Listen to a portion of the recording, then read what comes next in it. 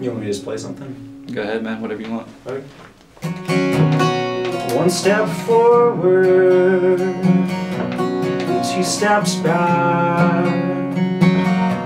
I've come to see. I started messing around with a 4-string guitar probably in 7th grade.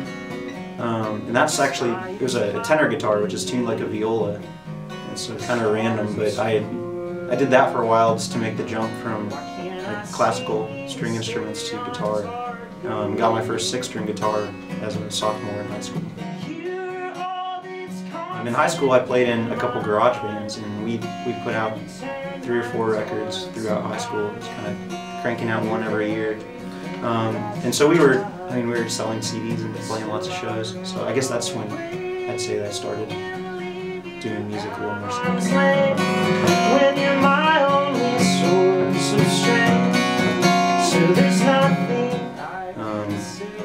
I guess 3 years ago I probably wouldn't have really known exactly what I wanted to do. I was sort of thinking about all these different majors, and now I really, my major aside, I really want to pursue music as a career. So. The ones I've leaned on, the ones I've loved, falling to fate. All these different areas, and I mean, maybe the only way to do a career is to do a little bit of all that, but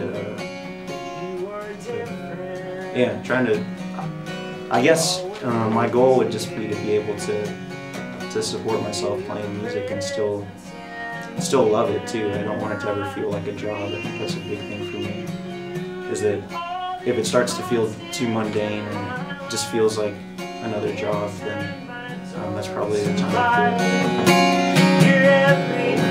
That's right, but still I've grown